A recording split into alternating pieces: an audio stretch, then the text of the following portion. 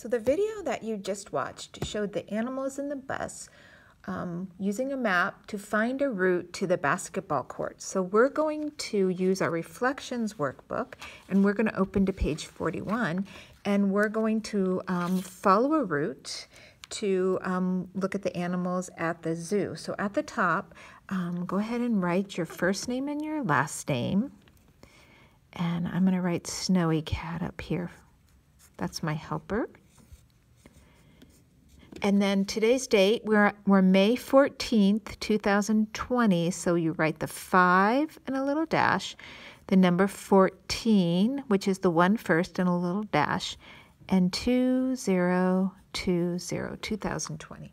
Okay, so follow a route. So the first thing I want you to do is I want you to take a blue crayon and I want you to write a big R down at the bottom of this pillar right here, at the bottom of your route map. That stands for right.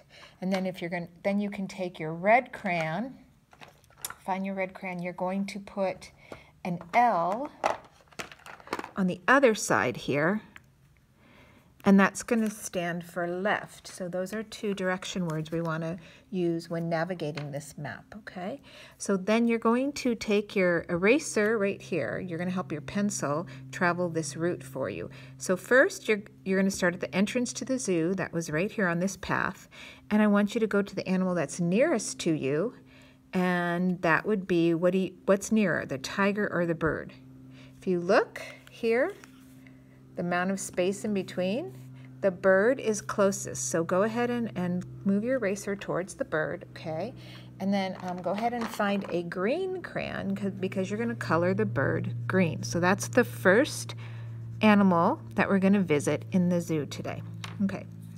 Once you're finished coloring the bird, okay, you've spent a little time at the bird encounter, and you're going to go straight again and then make an immediate right and travel down this path, go straight and stop. And then you should be facing the tiger. There's a tiger right there. So go ahead and take your orange crayon out of the box, and you're going to color that little tiger right there. Okay, so the tiger is, now imagine you're in the zoo and the tiger is in front of you. If you turn around, what animal is behind you? What animal is behind you? So you're facing this way, you turn around and face that way, and you've got the giraffe. So go ahead and color your giraffe yellow, okay? So you're going to spend some time then looking at the giraffe. Okay, so then you're going to head back out towards the left, turn right, and head on up, and then make an immediate left again, and you should be facing the monkey. Okay, the bird's going to be behind you. You're going to be facing the monkey. Go ahead and color your monkey brown. Okay.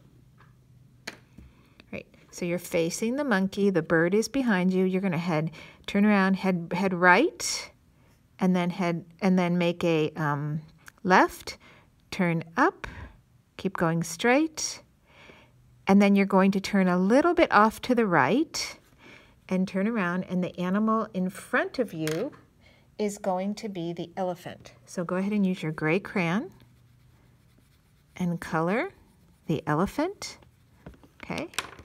And then you're going to turn around, head back, and then go to the path to your left, and then right there is your zebra, and you can get your pink crayon and color your zebra pink.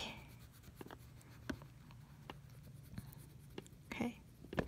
So now you're all done. You've looked at all the animals at this zoo, so you're going to turn around and head back home out of the zoo entrance. Okay. All right. Thank you for helping me follow the route through the zoo today. Go ahead and give yourself an exit ticket at the top.